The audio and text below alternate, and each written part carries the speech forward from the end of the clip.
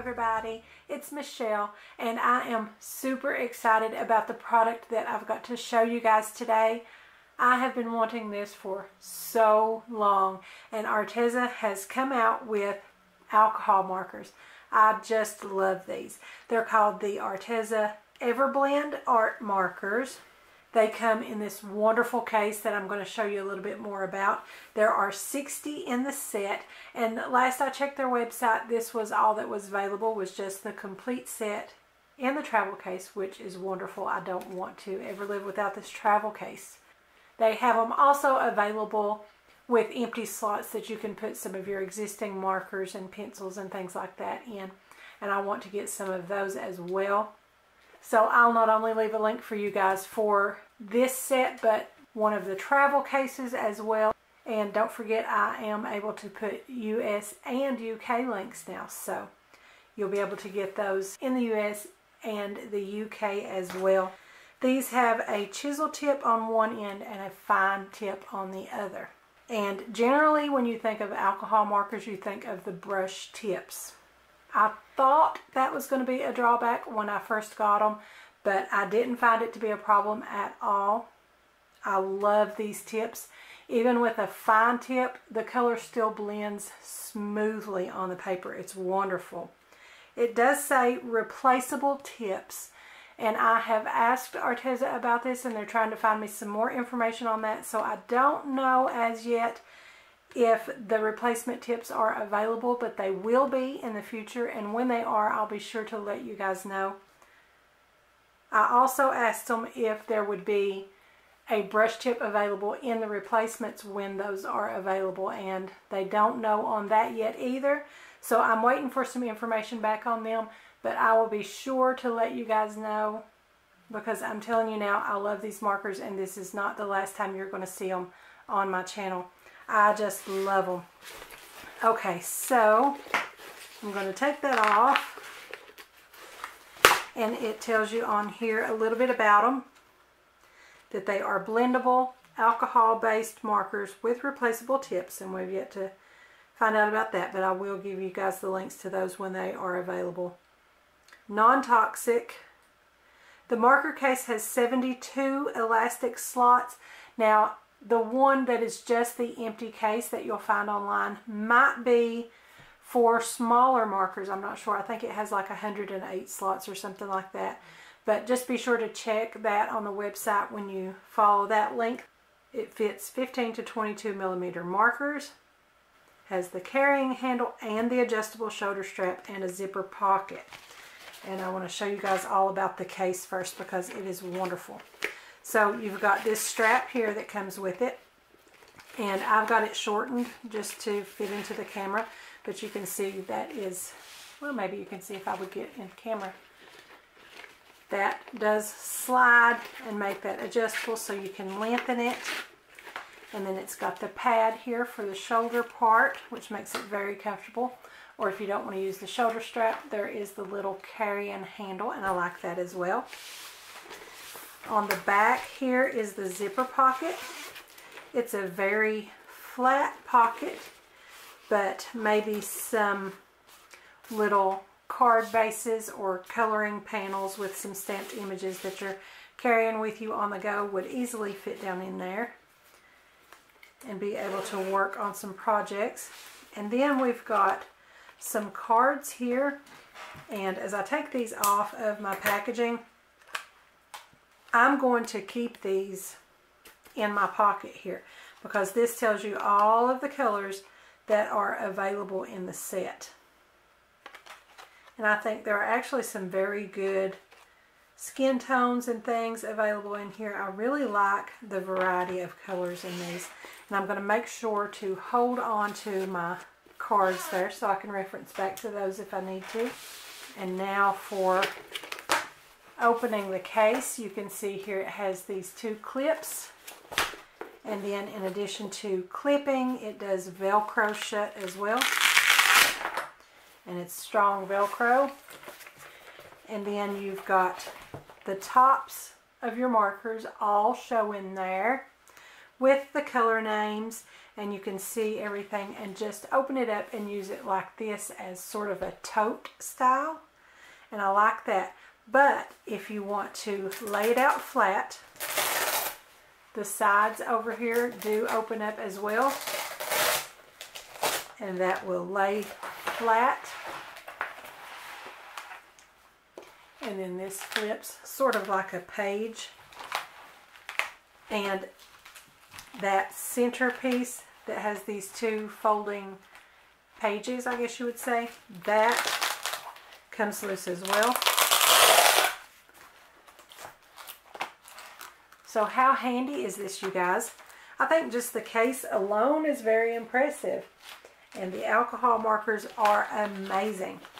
And this includes 60 markers. So you have 59 colors and also a colorless blender. And that is number A0, the blender. And we'll get into that a little bit too. And then on top of your 60 markers, all organized in your neat little elastic slots, in the back you've got room for 12 more. So I think that's amazing. And I just love this set. So I'm going to move that up a little bit. And I'm going to bring in a sheet of cardstock that I've got, and I've stamped some hearts. And you guys have seen me test out markers like this before, once very recently. And I just think this heart image is a very open image with plenty of blending area. And it's good for demonstration purposes on trying out these markers. And I'm going to put a few sheets of printer paper behind my cardstock piece, because usually alcohol markers do bleed through the paper. That's just kind of a property of the alcohol ink. Usually we use these on things that are going to be cut out and then placed as a layer on the card rather than one layer cards. Okay, so we'll try some reds.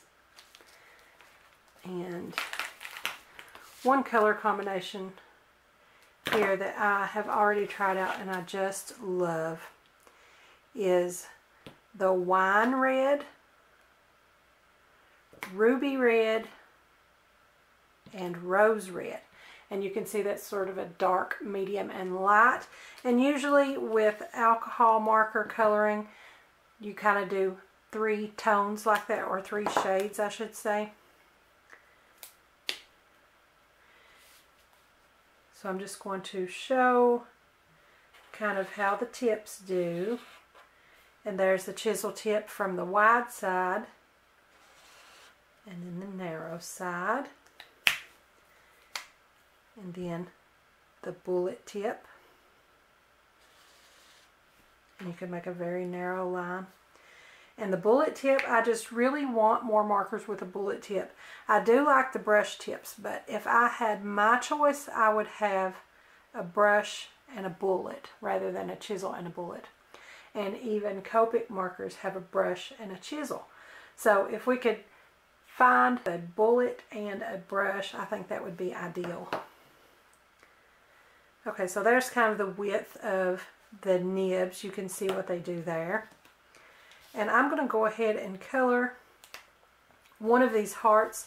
Okay, so I'm going to go ahead and show you with the bullet tip how when you lay that color down with that narrow tip, you would think you'd get so much overlapping with that narrow tip that you're going to result in streaks, but that's not the case. It's not streaky at all. The color just blends with itself so smoothly and perfectly. Actually, that top corner does look a little blurry, but I'll go ahead and take this over another one because I think there may have been something on my paper. I really want you guys to see that it is perfect blending.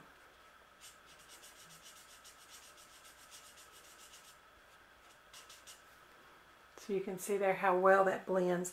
And if you want to color larger areas in more quickly, then you have the option of the chisel tip And you can see that that just lays it down in no time and fills that entire area.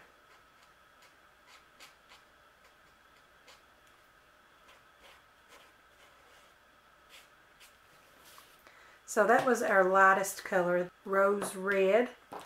And now I'm going to come in with my medium color, which is Ruby Red. And I also like that they show you here on the marker which end is the bullet tip and which end is the chisel tip.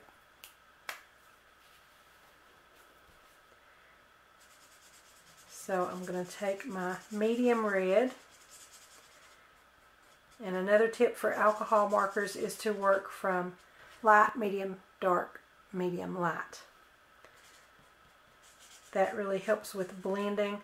If you have that lighter color down first, it's going to help your medium color blend into that as it's applied. Same with the darker over the medium. And then as you come back, what didn't blend in the first time is easier to go over with the second one.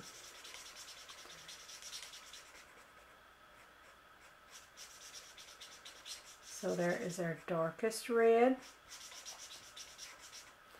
And you guys can see that's pretty good and blendy already. But I'm going to come back over again with my medium tone and just blend the edge where those two meet.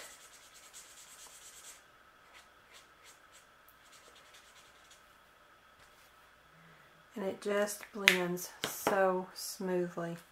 And now back to our light. And we blend that in to where it meets with the medium. And look what a wonderfully smooth blend you've got there.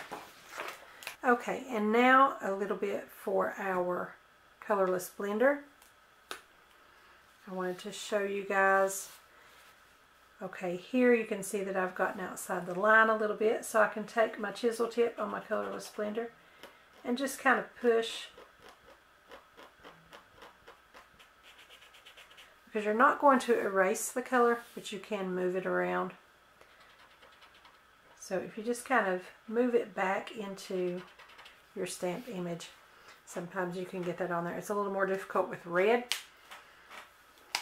But here is another thing that I really love about the fine bullet tip. And that is using your colorless blender to make patterns and designs within your colored areas.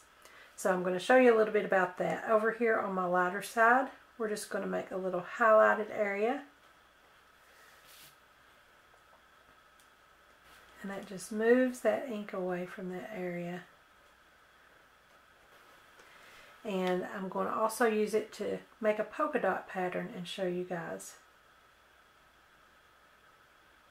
Just kind of letting it stay there and push that ink away. And just take a few seconds for each dot.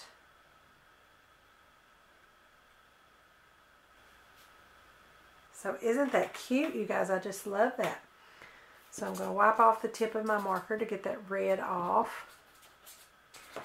And then we will try a couple more colors. And I think I want to try to blend some pinks and purples. So we'll just test it out a little bit here on the paper above. Lay our pink down, and you can see no streaks. I love that it just blends into its own self, first of all, and then into each other. So you can get some transitional colors or some light to dark gradients. So then come back over with my medium tone, and you can see that kind of pull that purple out into that and darken up that next one. And then our pink again.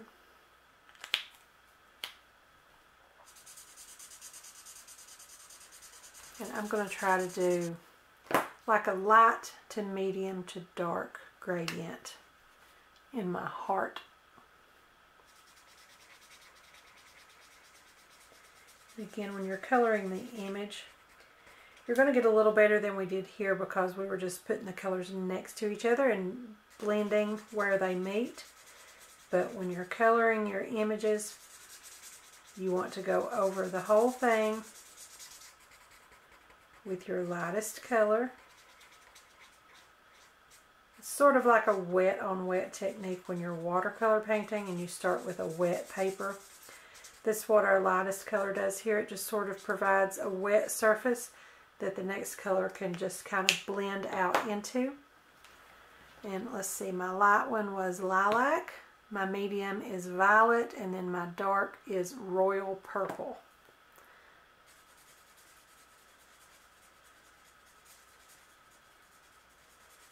And actually for a medium color, that one's pretty dark. And then again with my lightest color,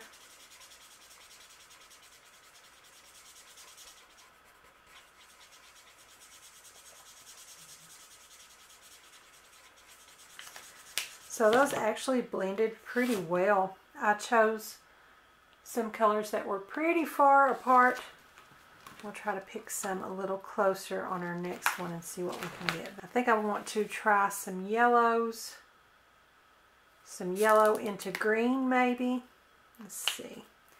I'm going to kind of choose a color. This is Bumblebee Yellow. I like that. That's a nice muted sort of golden yellow. That would really be great for fall leaves and images like that. This is Tuscan Sun. And it is a little bit brighter. I like that. Sunflower Yellow. That's sort of an orangey yellow.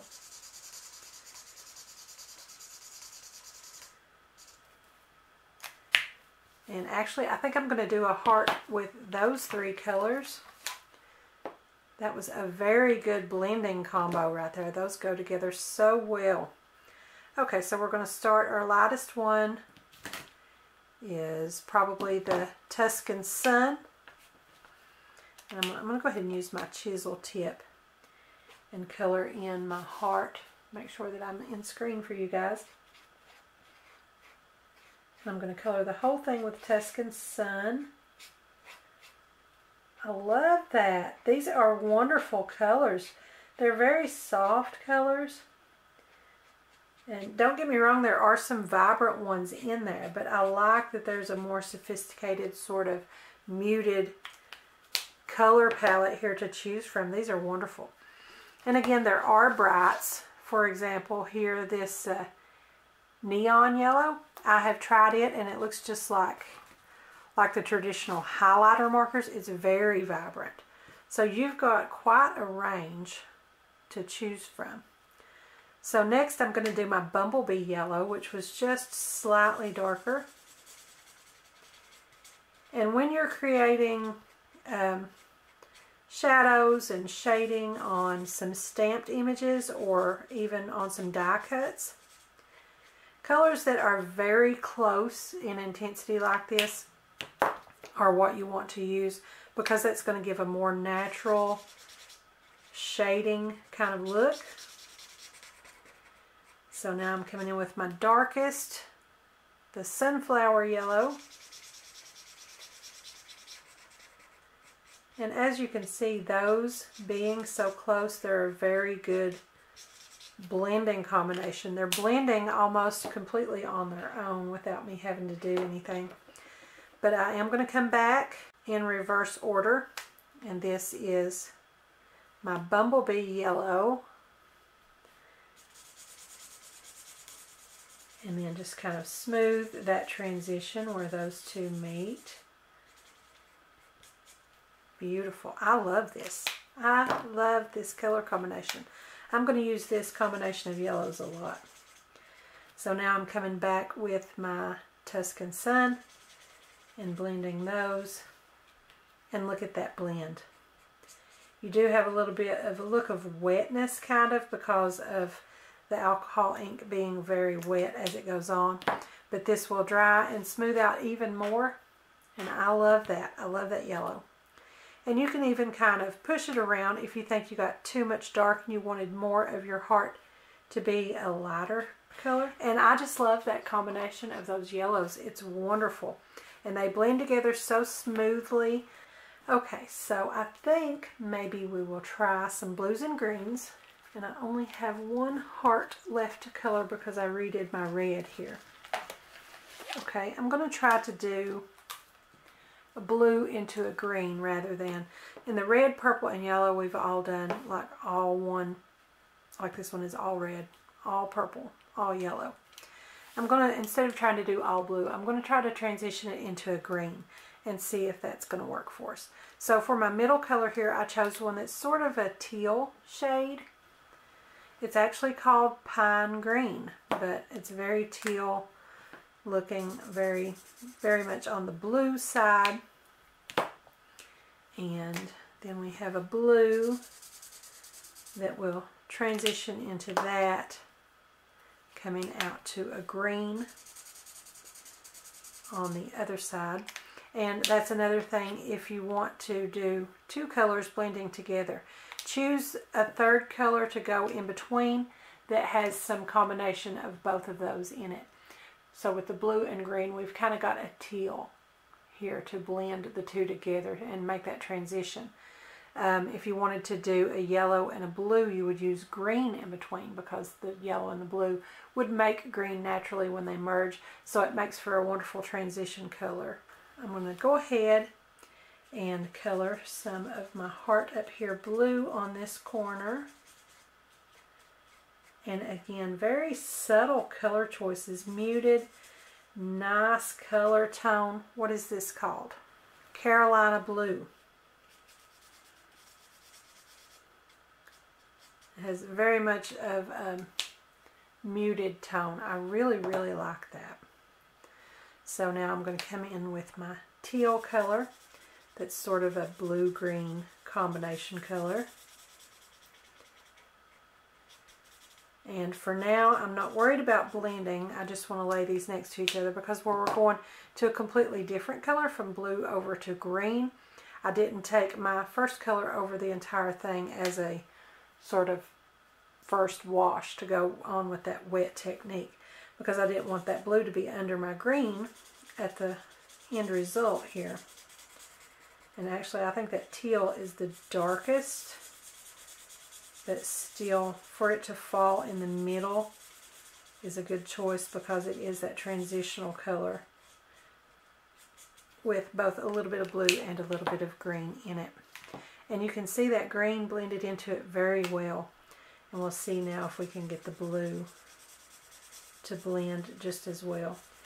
And I think that is a wonderful transition, you guys. Look at that. I hope it's coming in clear for you guys to see. I love that transition. That did wonderfully. Okay, so I've gotten out of the lines here again. That gives me another opportunity to try my colorless blender. You can see here it didn't work quite as well. It kind of feathered out and made it pink. But I did go in on that pretty much while all of my reds were still wet. So I'm going to fan this around a little bit and dry my blues and greens. And then once those are dry, they're a little easier to push back with your colorless blender. Okay, and as you guys can see, alcohol markers do bleed through. That's not a problem. That doesn't mean it's a bad marker. That's just alcohol ink, and every alcohol marker I have ever seen does that, even Copics. I'm going to take my little bullet tip and try to push back my little boo-boo there. I may not have allowed it to dry long enough, but you can see sort of that clear, wet look to the cardstock. And that is, you know, you have to realize that's in the ink too. So they'll get a little more of a dry look as they go along. And I think that is a beautiful, beautiful blend.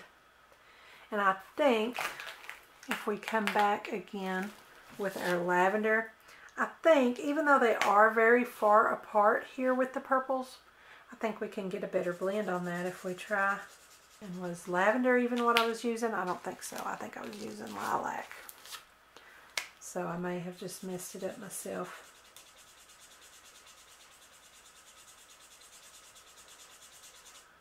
But you can see after that has dried a little bit, when I'm coming in with that lighter tone over top of the medium one, it's lightening it up quite a bit. I wish I hadn't grabbed the wrong color and made that looks like a little blue spot, but I think we could get that to transition very nicely, even when they're pretty far apart.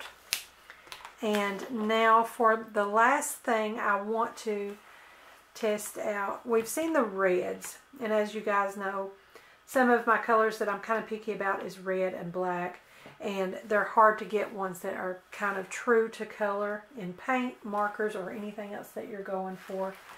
So I'm going to try the black, and I'm going to try a couple of grays with that. So I've got koala gray and cloud gray or cloudy day. Okay, so I'm going to start off with my lightest gray. I'll go ahead and come over here to this side and we'll work there. And I'm going to go ahead and use my chisel tip here and get a large area as if we were coloring one of the hearts, and wash the whole area with the lightest tone, and then come in with the medium tone.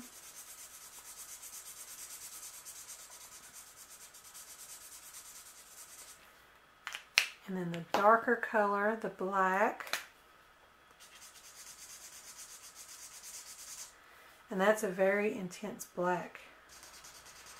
So even coloring over that wash of lighter gray still looks very intense over top of that. So then bring our medium and blend into that.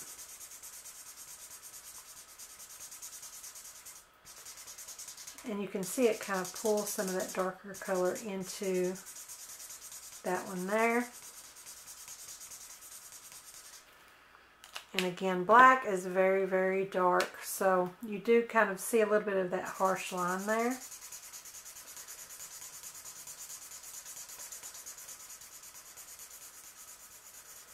And then the grays transitioned very well. And another thing that I'm finding with these is they don't bleed too far beyond where you want to color. And you can actually layer over and over your colors quite a few times without too much bleeding, and it's definitely not destroying my paper. So I think this is awesome. I love these, you guys. You have got to get a set of these. Okay, so I'm going to try one more time now to do some of these patterns into our colored areas. And you see I did the polka dots before already on the red, but we can come back over again now that everything has dried and kind of brighten those up. And I'm going to use my chisel tip, and we'll see if we can use like the very narrow edge of that and make like some stripes.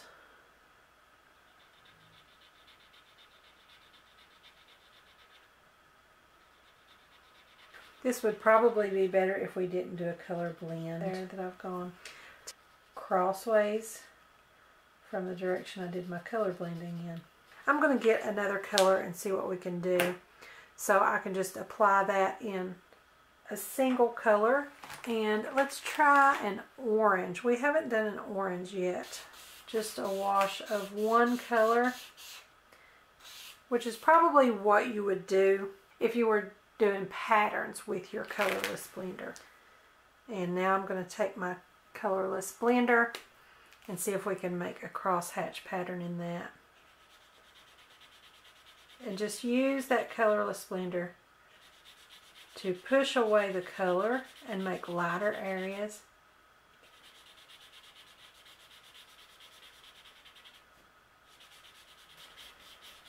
It doesn't completely remove your color, you just get sort of a lighter tone where it's removed some of the ink. And I think that's a really cool effect. So you guys can see there, it's creating that crosshatch pattern. You can just kind of go over it a time or two and lighten it some, or you can go over it several times and lighten it quite a bit. I thought I was done, but I'm going to try one more thing. We're going to try a tip to tip technique, and that is where you touch one marker to the other to pick up part of the color. So I'm going to use my yellow here and see if I can pick up that teal color. So you can see what my yellow does on its own. And I'm going to touch that to my other marker and kind of pick up some of that darker color. It doesn't appear to be picking it up. Just the slightest amount.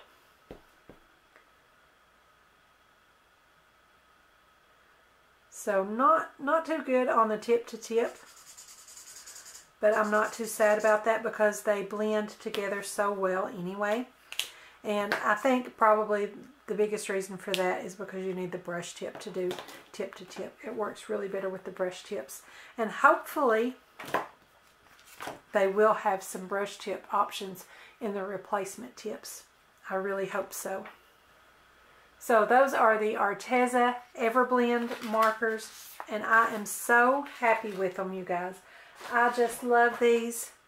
I'm going to bring them in and show you guys again so you can get another look at the colors that are included. I think they are just amazing. I love these. I will leave the link below so you guys can check them out. It's an amazing deal. So you guys leave me a comment below and let me know what you think about them. Let me know if you decide to get a set for yourself. I don't think you'll regret it. These are wonderful markers. And again, I will let you guys know when Arteza lets me know about the replacement tips, when those become available, and whether or not we're going to be able to have a brush tip option. So all of the links, US and UK, will be included below. So don't forget to subscribe to my YouTube channel, give me a like over on my Facebook page, and be sure to join our Facebook group, Crafty Minds. Also follow me on Pinterest and Instagram, and don't forget to visit my blog. I'll have links to everything in the description below, so be sure and check them out. Thanks for watching. I'll see you next time.